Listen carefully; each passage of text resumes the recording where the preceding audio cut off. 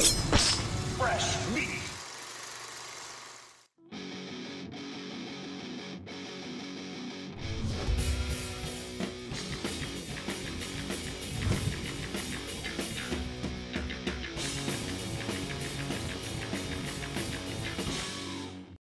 Two of the series that I sometimes forget are series at all are Darkman and Maniac Cop.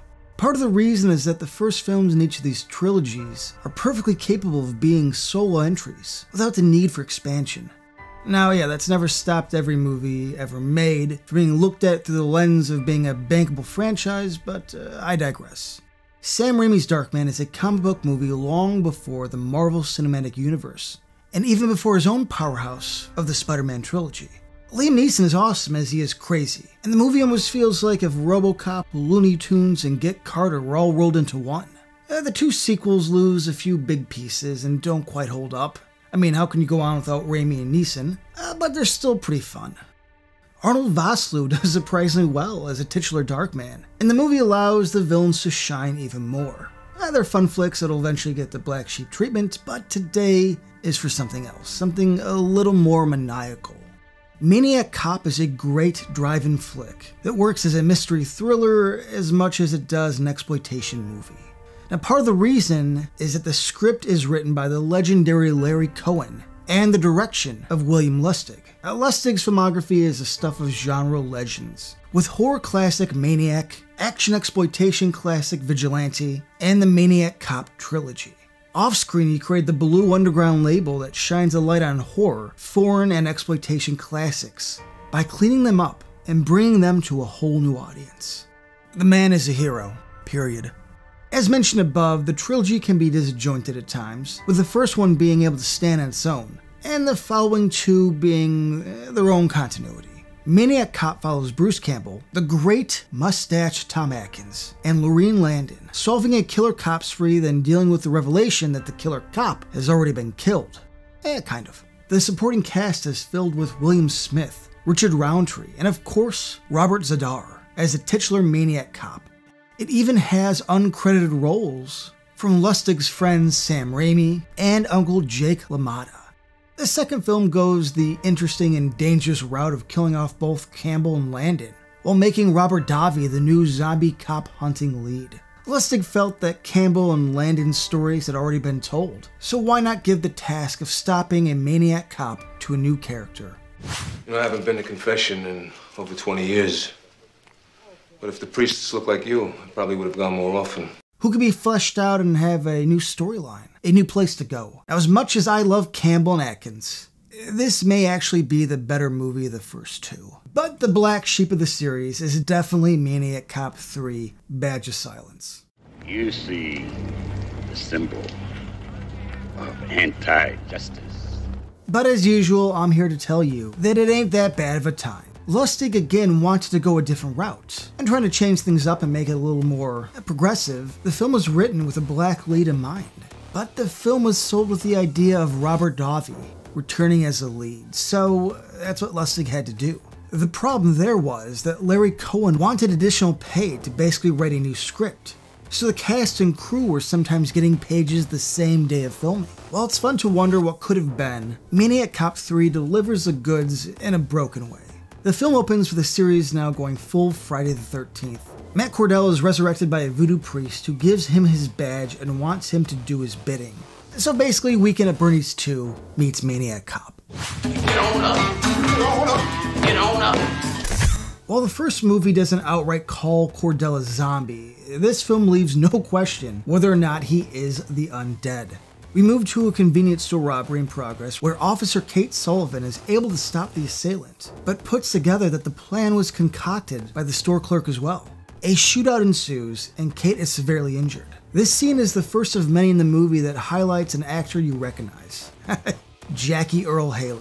Haley is a robber here and he is clearly having fun. Say what you will about the Nightmare on Elm Street remake. It sucks, we all agree. But Jackie Earle Haley is always watchable, whether it be Watchmen, Dollman, and everything in between. He was even pretty good in The Dark Tower, which is the biggest compliment I can give for that of a movie. I am not even joking. How can you take Matthew McConaughey as the Man in Black and not nail it? Hate. Yeah. Choose a pretty face and the world is your oyster. I hope you don't mind me making myself at home. Where I come from, we don't have chicken. Officer Sullivan is rushed to the hospital, and while she survives, she is comatose and brain dead. To add insult to injury, the media is pushing the narrative that she is a violent cop that pushed excessive violence to stop the robbery. It doesn't help that the only survivor of the robbery is Earl Haley's Frank Jessup, so of course he is going to do whatever he can to help his case and be set free. Davi's Detective McKinney tries to get the answers out of Jessup and stay with Kate to see if she comes to, and it's here we get an absolutely crazy dream sequence where Kate is walking down the aisle to eventually marry a now burned Cordell. For being comatose for 2/3 of the movie, Gretchen Becker does everything she can to give the character some life. The dream sequence doesn't really mesh well with the rest of the movie, or series for that matter, but adds a strange kind of Bride of Frankenstein vibe to the story. When watching the movie, it will feel kind of broken at times. Lustig filmed a little less than 50 minutes worth of footage before calling it quits and walking off set. Producer Joel Soisson came in to finish it up uncredited. Lustig's own company has the film credited to the famous "I don't want a fucking thing to do with this" Alan Smithy. Now honestly, I don't blame Lustig, as it sounds like everything he was hoping for kind of fell apart for the production. But back to the movie. Dr. Susan Fowler decides to try and help McKinney in doing everything she can to help revive Officer Sullivan, but the hospital staff has zero interest in helping who is perceived to be a reckless cop. The attention surrounding Kate brings our newly revived Maniac Cop out of the woodwork, and he kills the jerk doctor who refuses to help Kate. After Dr. Fowler tells McKinney that she followed a large man into the tunnels before losing him, McKinney realizes that can only mean that Cordell has somehow come back. Sure. He follows the tunnels until he meets the voodoo priest, played by Julius Harris. I am not a priest. Some people you are. Harris was an exploitation mainstay, especially for Larry Cohen. But he was also one of the more fun, gimmicky Bond villains for the great Roger Moore, playing the hook-handed Tee-Hee in Live and Let Die. See, Cordell in this movie is much more like Jason Voorhees, with the ability to appear anywhere at any time and kill in inventive ways. And regardless how ridiculous this series went to, it really should have had more sequels. More Cordell, more killing, each time becoming more and more decayed. It'd have been great. The reporters who first broke the story too are dealt with by Cordell, who continues his quest to clear Kate Sullivan's name. Clearly something that he feels was never done properly for him.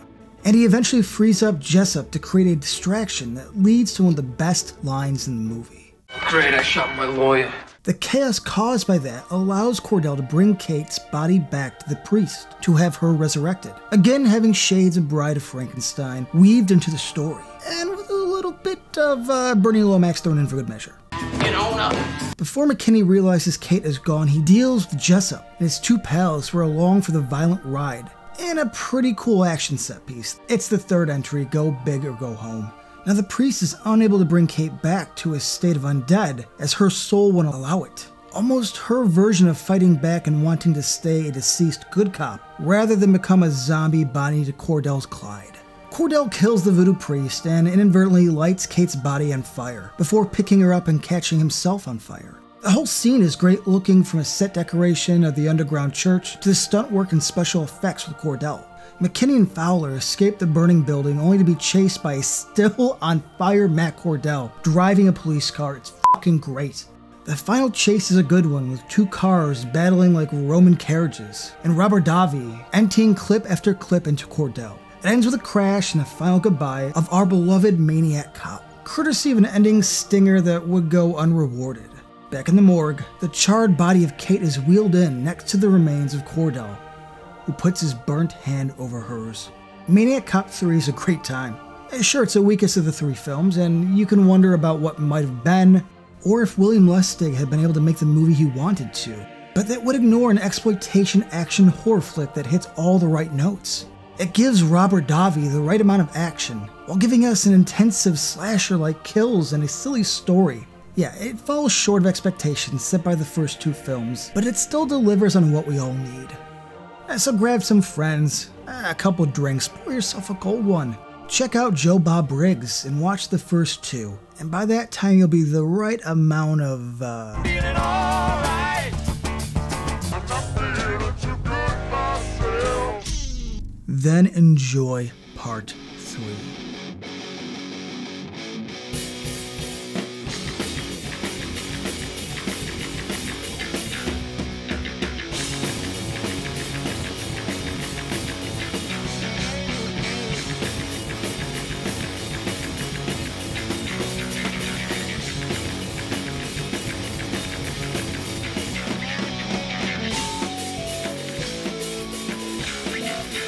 Hey, thanks for watching our show. Please subscribe to our JoBlo Horror Videos channel. Tell your friends who like this sort of content. And turn on the bell to receive notifications for all of our latest videos. Listen, we're an independent company, and we appreciate all of your support.